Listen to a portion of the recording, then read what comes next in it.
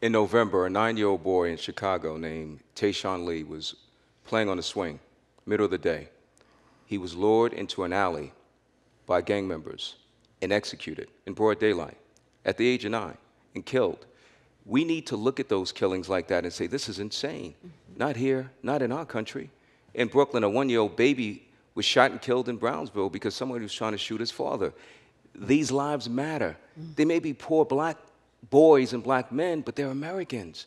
And they're our brothers, our sisters, our fathers, our neighbors. And we need to slow it down.